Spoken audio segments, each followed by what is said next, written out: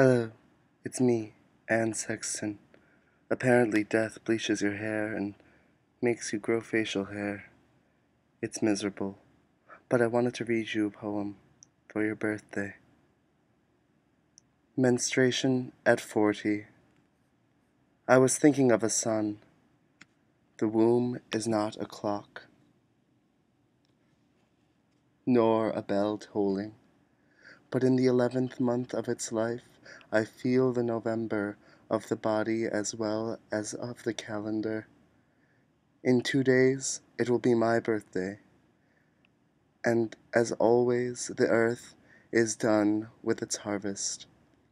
This time I hunt for death.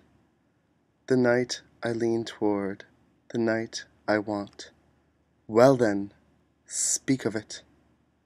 It was in the womb all along. I was thinking of a son.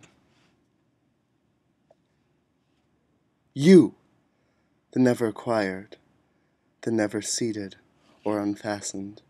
You of the genitals I feared, the stalk and the puppy's breath. Will I give you my eyes or his?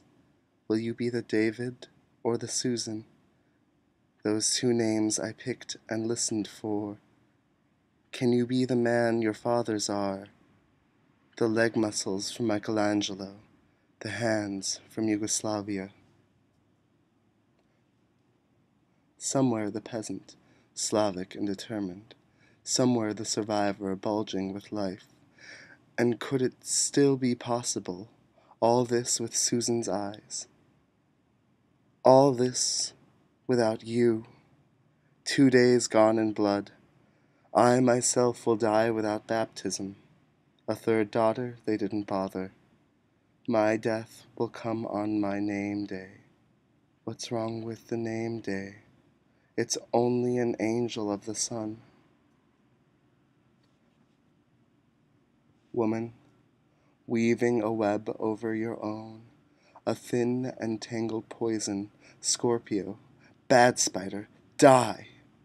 My death from the wrists, 2 name tags, blood worn like a corsage to bloom, one on the left and one on the right. It's a warm room, the place of blood. Leave the door open on its hinges. 2 days for your death, and 2 days until mine.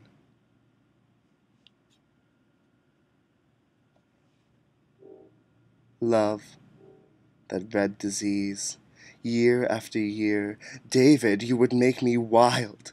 David, Susan, David, David, full and disheveled, hissing into the night, never growing old, waiting always for you on the porch, year after year, my carrot, my cabbage.